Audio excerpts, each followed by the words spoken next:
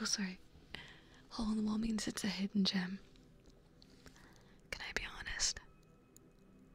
I haven't ever been to a fucking glory hole yet. I haven't been to one.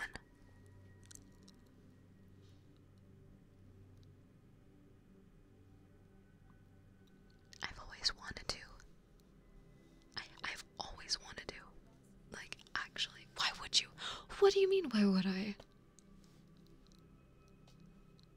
Cottontail's two sides, someone I could fall in love with and someone I could be obsessed with. Oh, good. That's okay. I'm obsessed with you just as much as you were with me. Wanna find out? Don't, they're dirty and gross. Really? But it's hot. But it's hot.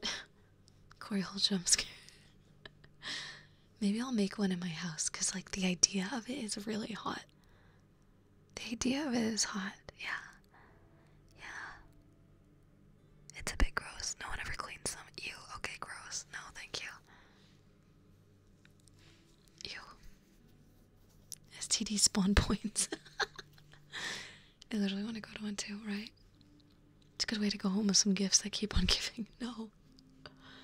Well, like, okay, do you know, like, it's not only just glory holes, but, like, you know, the ones where the ladies, or the ones with coochies, they're, like, laying down, and they're in the wall, you know, they're laying down, and, like, their abdomen is covered, like, from their belly button up, it's covered,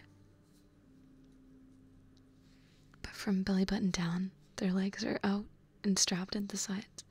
I know what videos you've been watching. It's not. Is it stuck in a wall? Is that what it's? Okay. I think you'll lose your deposit if you make a glory hole in your new place.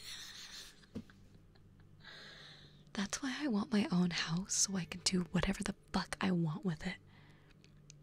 What if I want to make a grill?